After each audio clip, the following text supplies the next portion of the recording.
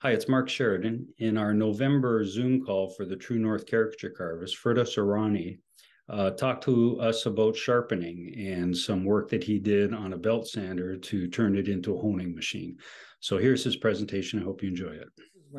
This is one of my go-to knives that I kind of use. This is an OCC tool, 2¼ inch oak handle knife, and I use this all the time. So recently, I noticed that this knife has become kind of dull. I regularly strap it. I've ordered like one of the in the past a heavy strap, so I use that. It's a manual strap, but I've been very like diligently strapping it to make sure it doesn't get dull. But still, after a year and a half of usage, I noticed that it was becoming dull. And also, about 1/4 inch from the top, I had noticed that there was a very minor nick in it. So I wanted to learn how to sharpen it. So doing a lot of online research and stuff. I was communicating back and forth with Mark as well, getting his advice, and finally I decided to go with these die sharp diamond stones. So I got these two stones. On the left hand side, the stone that you see, it's a fine stone, and on the right hand side, it's a extra fine stone. This is how it comes in the package. The next slide, you will see the actual stones, how they look. So the size of these stones is 3 inch wide by 10 inches long. The grit on these, the fine stone is 600 grit, and on the extra fine, it's 1200 grit. So what I did was this knife that I was having a problem with, I just kind of stroked it back and forth. I didn't. What I was doing was kind of just doing it equally on both sides. So probably I started with about 20 strokes on each side. I kind of did it same way I would strap on a leather strap, and I did 20 on the fine and then on each side, and then I moved on to the extra fine. And what I was doing is that after um, kind of stroking back and forth on these stones, I was kind of looking at the edge and seeing how it looks. I was kind of noticing that it was removing some iron, the metal. These stones can be used either wet or dry. So I used it dry, and it and I was kind of also, before putting it on a leather strap, I was kind of carving it a little bit to check the sharpness. And I did notice that the nick was kind of almost gone. So what I did was, the next slide, you will see that I I bought a belt sander to put a leather belt on it. So this is a King Canada 1 by 30 inch belt sander that I bought. Its model is KC702C. Basically, it's a 5 inch belt disc sander also. So the other side, you can see that there's a disc sander. But when I originally bought this belt sander, I wanted to give it a try. So I didn't want to put uh, the OCC tool knife on it. So what I did was I had some kitchen knives. So I put an 800 grit 1 by 30 inch belt, sanding belt on it. The machine came with an 80 grit belt. So I took that out and I put the 1 by 30 inch belt on it. And I kind of sharpened some knives.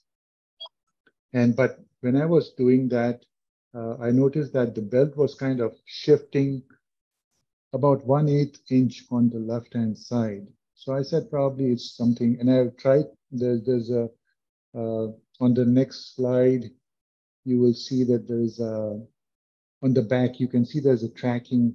That's where it is. There's a tracking, and that what that tracking does is that if you kind of move it left and right, the belt would move back and forth. So it kind of makes sure that the belt stays on the on the wheels. If you go to the next slide, Mark, please. So these are the three wheels. Like one is attached to the motor, and the other two wheels are kind of also keeping the whole thing together. So what happened was that as soon as I put the leather belt on it, the belt was okay for the first couple of knives, but then it started slipping off. And I tried to adjust the tracking, but that did not help. And the way the tracking was, it was pretty tight, and even with moving it back and forth, it was not helping much. And I tried a lot, couldn't figure it out. I was also talking to Mark, and he gave me some advice, and I tried that. But one of the things that Mark also advised that leave the 800 grit sanding belt on and put the leather belt on top of that. That would kind of hold it. And I tried that, but the problem was that the leather belt is pretty thick. So with the sanding belt and on top the leather belt, there was not enough room on the top wheel, and it was hitting kind of the casing of this belt sander, so it didn't work. So what I did was I reached out to a colleague of mine, and he is a pretty hands-on guy, and he said, "Okay, bring it in, and I'll have a look." And he was able to fix it, make some adjustments. I'll talk about that in a moment. But once he made some adjustments to the belt sander, um, I did put the leather the belt on, and it works perfectly fine. So what I also did was I thought that maybe the belt became loose, so I went back to Lee Valley, and because that's from there I bought the belt from. And I requested them, and they said, "Yeah, we can change it for you." So they replaced the belt for me. And even after putting the new belt, that was not helping me. But once it got fixed, my colleague fixed it. It works really nice. So after going like stroking the knife on the stones, and I was able to strop it, and the sharpness came back really, really nicely, and I'm really happy with that. The only thing about this belt sander is that the rotation is towards you, so you have to kind of be careful on when you are how you put the knife on it. I've seen Gene Messer also on his YouTube video. What he does is he kind of flips the belt sander so the rotation kind of goes the other way. So you can do it that way as well.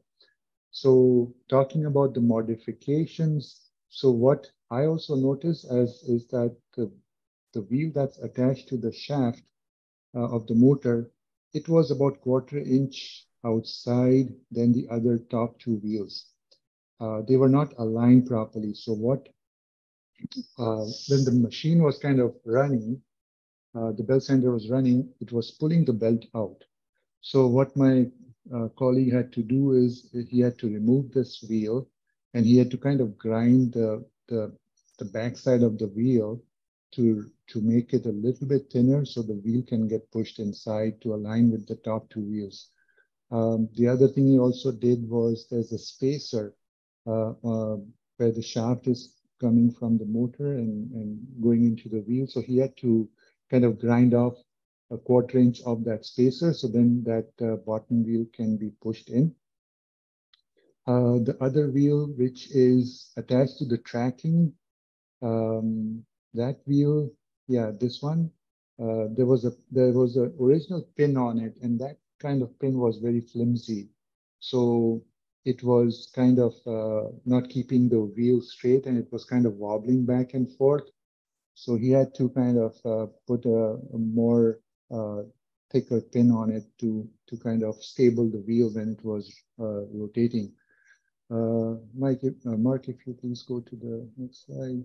Yeah, so this tracking that you see over here, we had to also kind of make there's this long bolt that's extending through these two pieces of metal. He had to make the hole a little bit bigger because there was a lot of tension on it, and even with rotating this screw, it was not giving much movement, so he had to make some adjustments to that. Once that was done, it just works perfectly now, and I'm very happy with the results. So, it came out really well.